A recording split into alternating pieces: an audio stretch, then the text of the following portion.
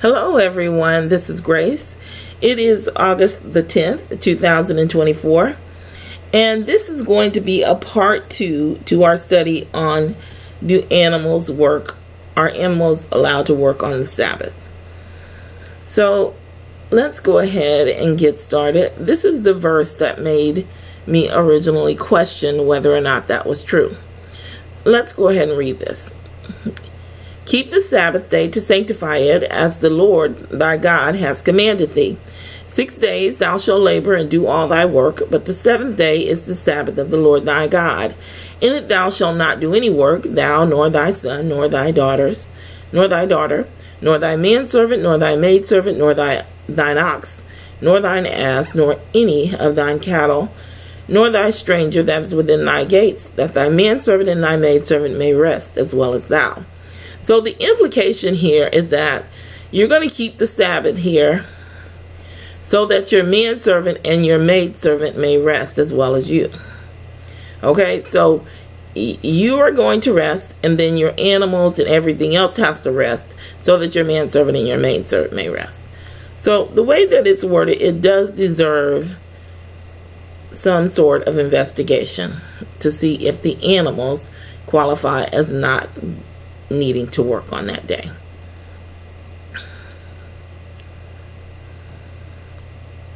So this is the verse. I still only have the 3 verses.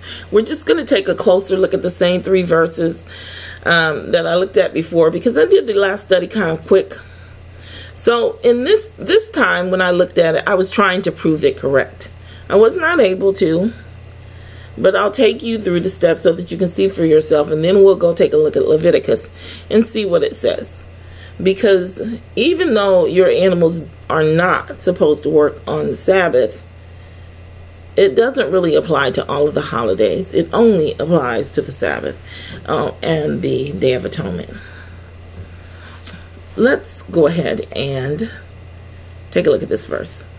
6 days thou shalt do thy work, and on the 7th day thou shalt rest, that thine ox and thine ass may rest, and the son of thine handmaid and the stranger may be refreshed. This verse, I should have just tossed this out at the very beginning. This cannot be used to oppose the previous verse. It cannot be used to be opposed to this. I'll show you. We'll look at it together. This first part is okay. 6 days thou shalt do thy work, and on the 7th day thou shalt rest. But then it goes on, that thine ox and thy ass may rest. Well, if we were to apply the same logic, you're resting so that your ox and your ass may rest. Well, who's more important, the ox and the ass, or you? This puts the ox and the ass over you in importance. Then it goes on to say, and the son of thy handmaid and the stranger may be refreshed. Well, what does the son of your handmaid and the stranger have to do with you taking a Sabbath? It doesn't say anything about your handmaid or your servant. It says the son of your handmaid and the stranger may be refreshed. So you have to stop working? That doesn't make any sense. Your ox and your ass can still work while you're taking a Sabbath. You could rent them out to someone else. You could have them out there working the whole time, and they can rest on their own. It just doesn't make any sense. It has to be, it has to be wrong. It's tampered with. It just is. And a lot of the stuff in here is. It jumps around too much. But let's continue on, because there were two more verses that I looked at. So let's take a look at those. So Nehemiah 13:15. In those days saw I in Judah some treading wine presses on the Sabbath. So we know that's wrong. Okay? You can buy and sell. Buying and selling is not considered work on the Sabbath. Okay, but you're not supposed to be producing goods to sell. That's not permitted. And bringing in sheaves. Okay, so some treading wine presses on the Sabbath, and bringing in sheaves and lading asses. as also wine, grapes, and figs, and all manner of burdens. The reason why it's worded like this is because it says, "in bringing in sheaves and lading asses," the asses were pulling in the sheaves. Okay, and then it says it's unlading asses also, because it's telling you that first the asses were pulling a wagon or something behind them with sheaves, and then on the back of the asses were wine or grapes or figs in all manner of burdens. He didn't know, but different things, but it implied that the asses were being worked. They had a load on their back, and they had a load strapped to them to drag along. Okay? Which they brought into Jerusalem on the Sabbath day. And I testified against them in the day wherein they sold victuals. Now, when I first read this, I believe I thought that this was them selling on the Sabbath. That's not what's going on here. This word for victuals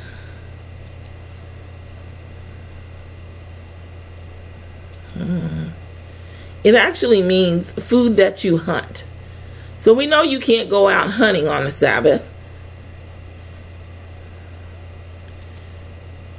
Hunting, game, provision, food that you've hunted down and brought to town to sell that same day. So he's saying that not on the Sabbath day, but on a work day, when he went into town and he testified against these people that they were lading these asses and working these animals.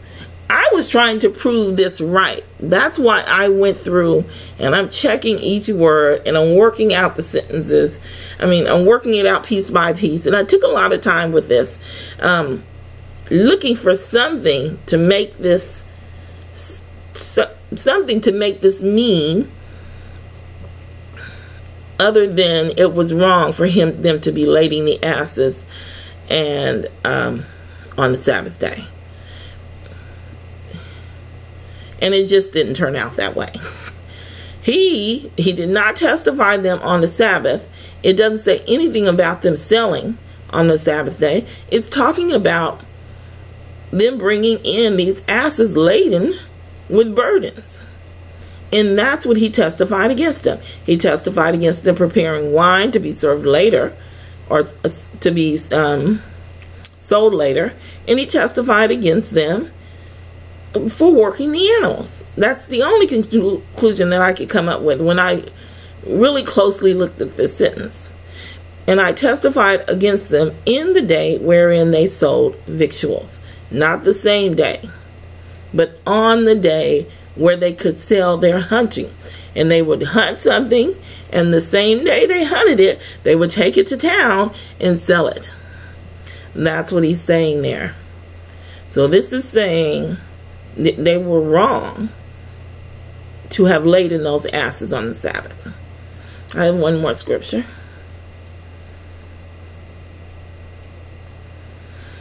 And if the people of the land bring ware of any victuals, this is a different victuals. It just means grains.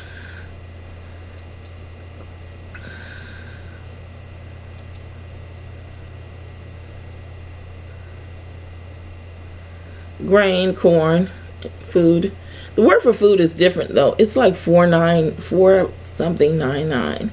I can't remember the exact number, but I'm pretty sure it ends in 2 9s. Something like that.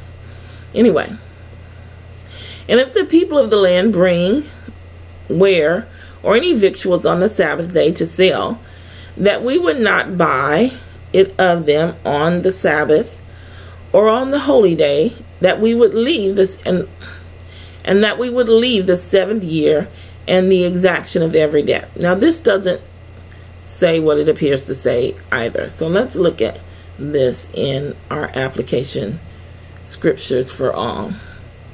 And keep in mind, this is before he saw, this is before the previous verse that we looked at.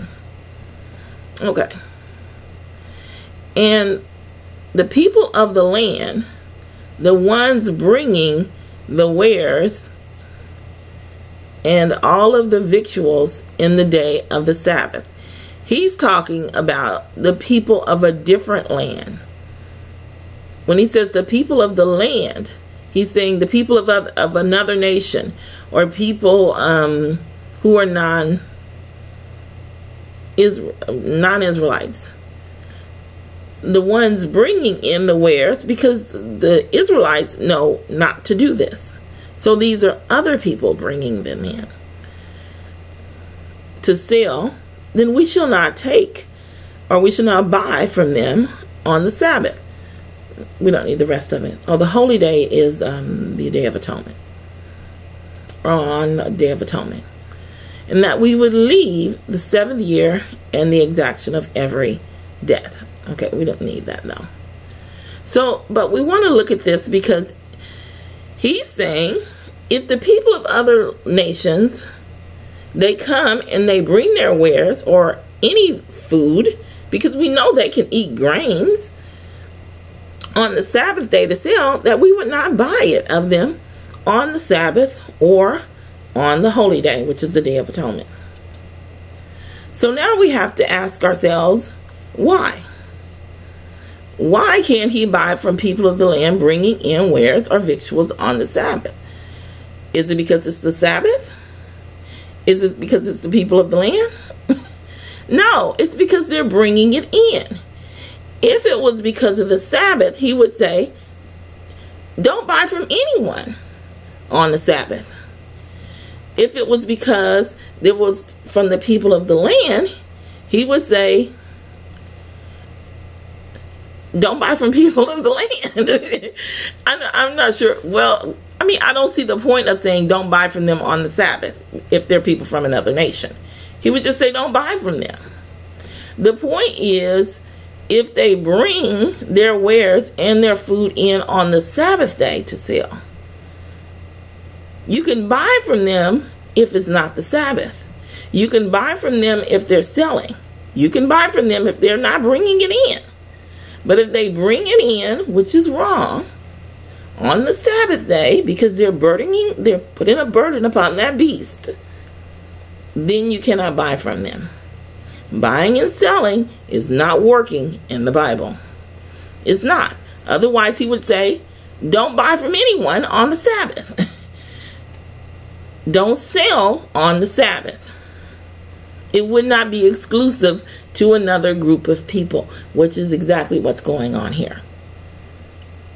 So in the end, I did come up with animals simply cannot work on the Sabbath. Now there is another verse which I didn't put in here, where Jesus rides a colt in on the 9th day. Now that is, I haven't really spoken to you guys about it, but the 9th day, the atonement is actually an actual holiday on from the 7th month, but it's in the 1st month. So the 9th day is the day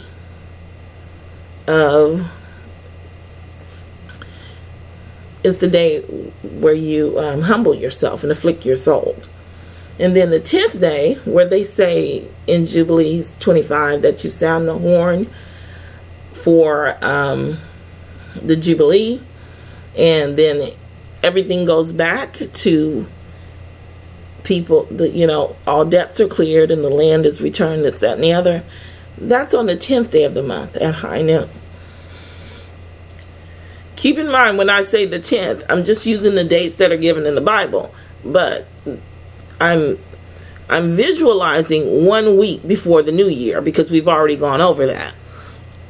So if the 31st is so you have the 1st, which is the 7th day, or the 15th, and then you have the 30th or the 31st, which would be the 6th day, and so on and so forth. I think the 9th would be the 25th, and then the day of the Jubilee, or the release of the Jubilee, would be the 26th on the 10th, and then everything goes back to normal for that 1 week of celebration.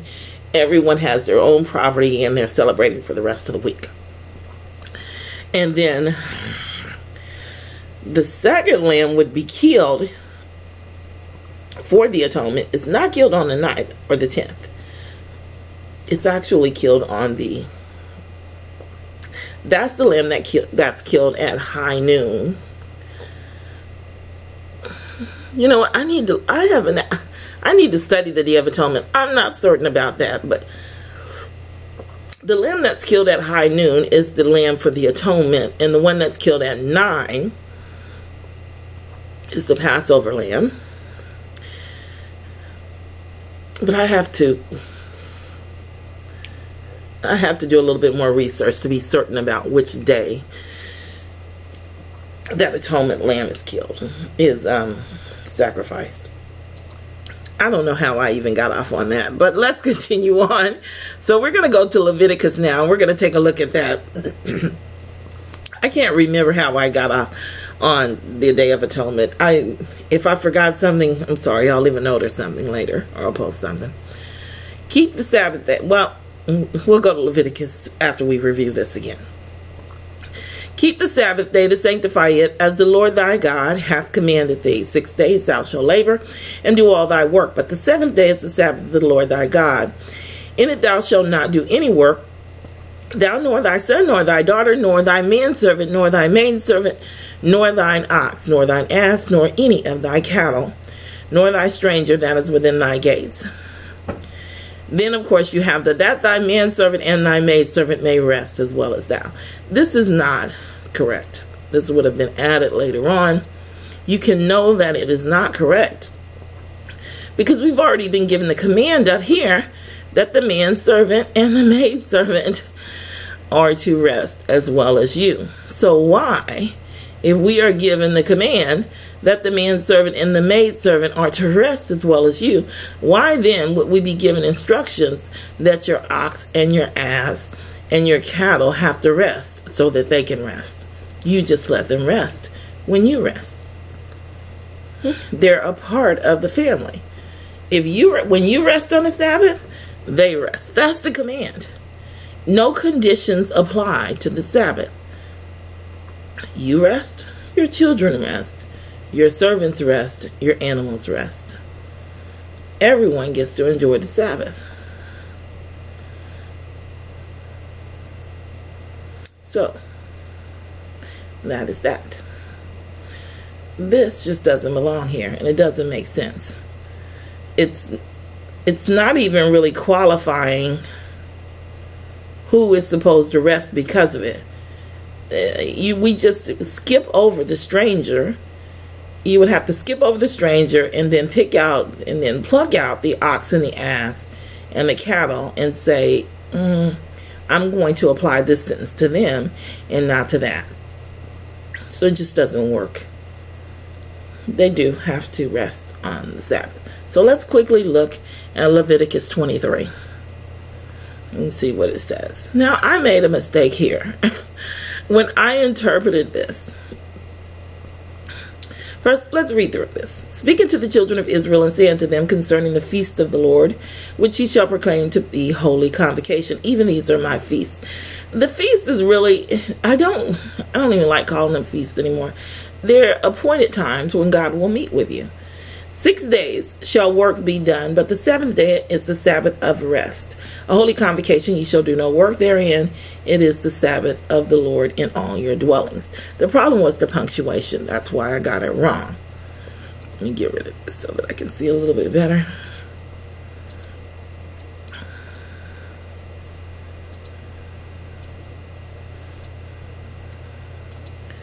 Okay, 6 days shall work be done.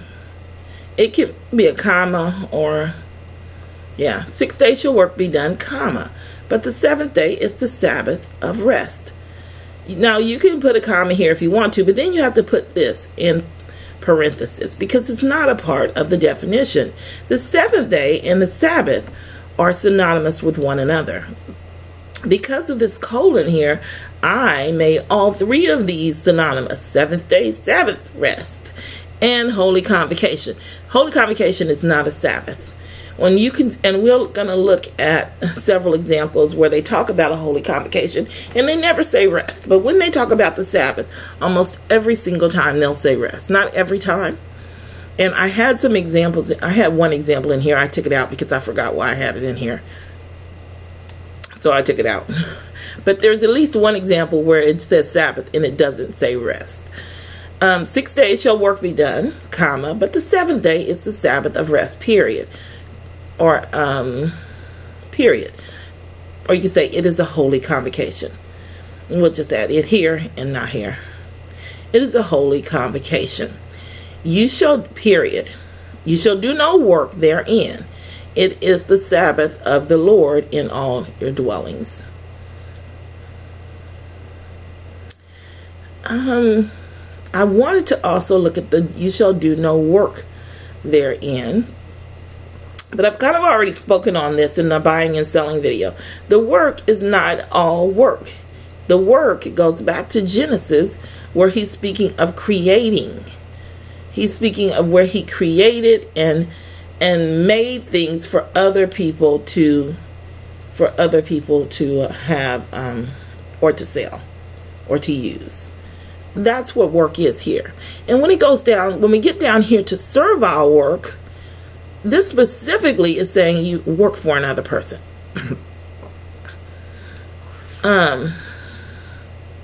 Yeah, for free or for pay. It's just a regular holiday. It's just a leave. That's what all of the other ones are, except for the Day of Atonement. We'll look through them quickly. These are the feasts of the Lord, even holy convocations, which he shall proclaim in their seasons. And the 14th day of the first month at even is the Lord's Passover. And on the 15th day of the same month is the feast of unleavened bread unto the Lord. 7 days you must eat unleavened bread. And the first day you shall have a holy convocation. You shall do no servile work therein. It's completely different than up here. You shall do no work therein. It's different.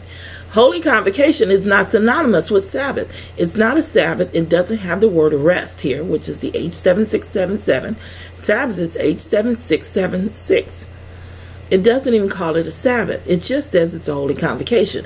But because I believed that seventh day, Sabbath of rest, and holy convocation were all synonymous, I have taught that you are supposed to rest on these days. You are not. You're not supposed to work for another person. That is the only qualification that's given. And Passover is not a Sabbath at all. This isn't even real. They worked on the Passover in the New Testament. Not only that, let's finish this up. The first day you shall have a holy convocation. You shall do no servile work therein. But ye shall offer an offering made by fire unto the Lord 7 days. And the seventh day is an holy convocation. Ye shall do no servile work therein.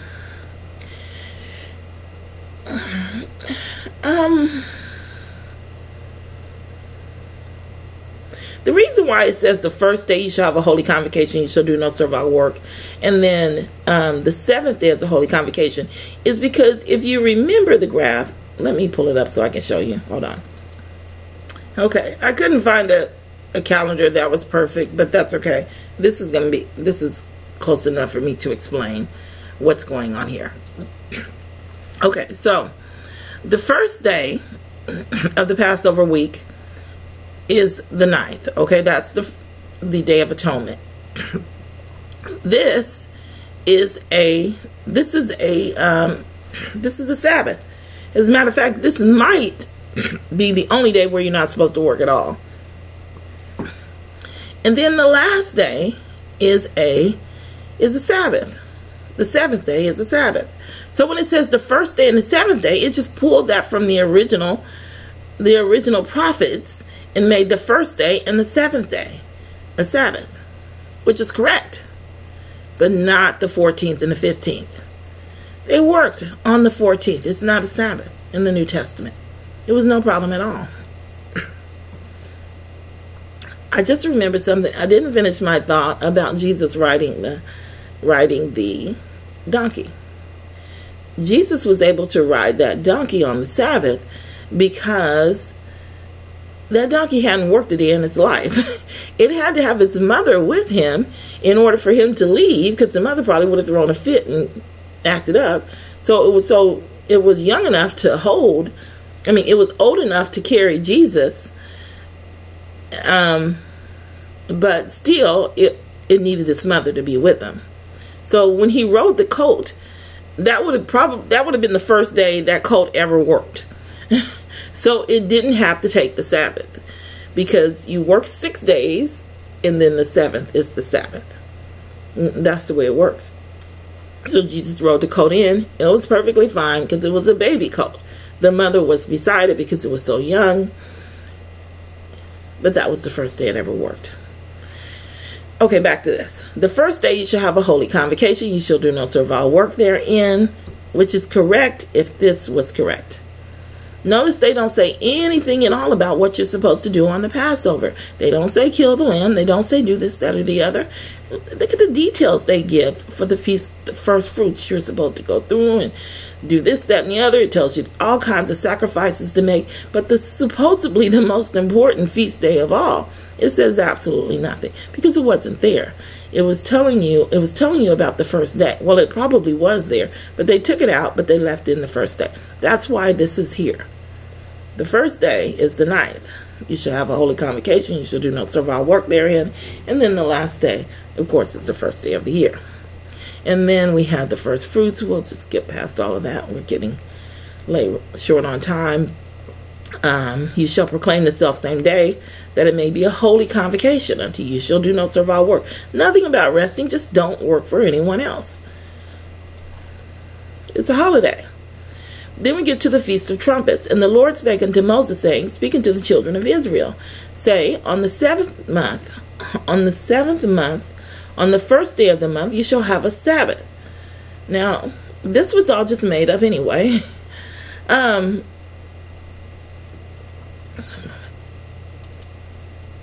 But we don't really know if they pull this from the original writing or not. So, since we know, let me see, the Passover is a memorial, we could say that you don't blow the trumpets on the Passover, though. You should have a memorial blowing of the trumpets. So it would have to be either the Sabbath of the Day of Atonement on the 9th, and then you blow the trumpets on the 10th, or the blowing of the trumpets at the beginning of the new year that they're speaking of. Well, probably the new year, because it's on the first day of the month. Okay?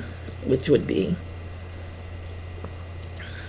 here, the first day of the year. Okay?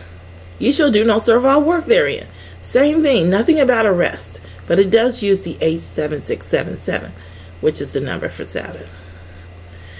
Then you get here. Now, this, of course, you know is wrong.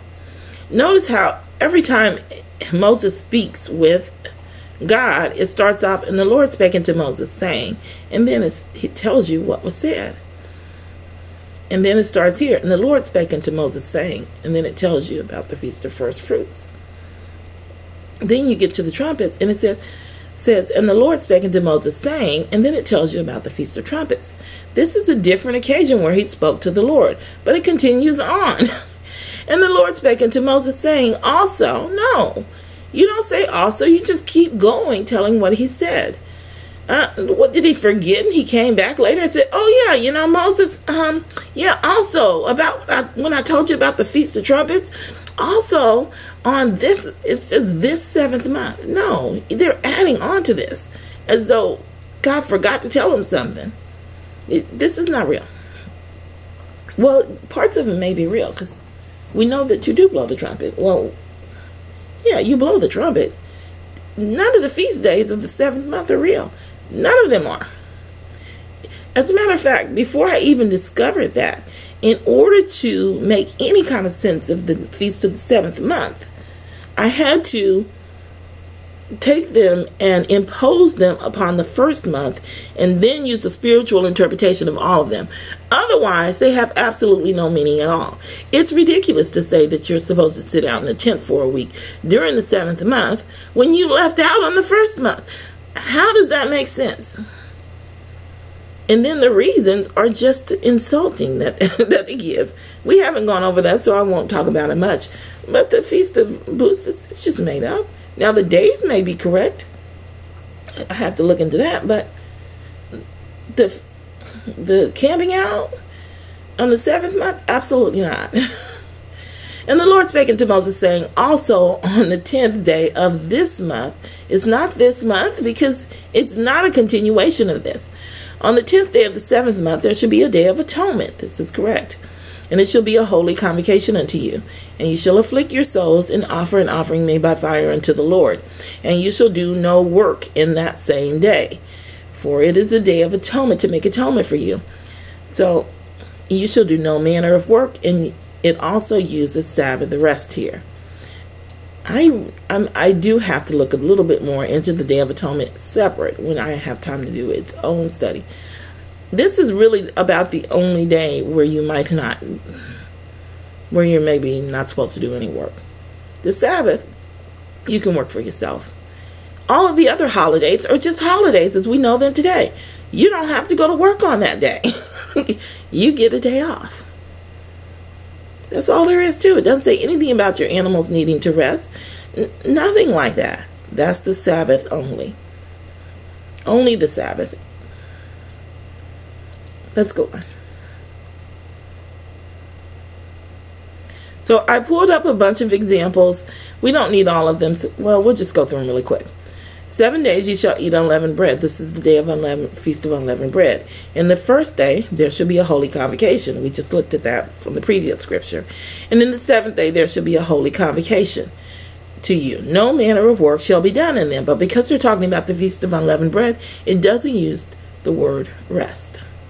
It's only talking about them as holy convocation. I don't know why I highlighted that. Let's move on.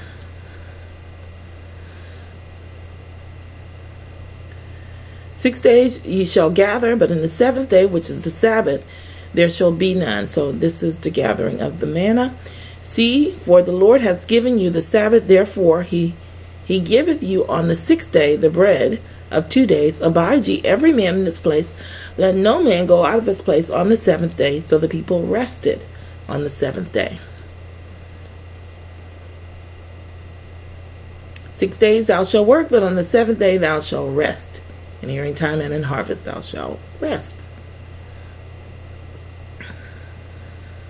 6 days may work be done, but on the 7th is the Sabbath of rest. Again, holy to the Lord.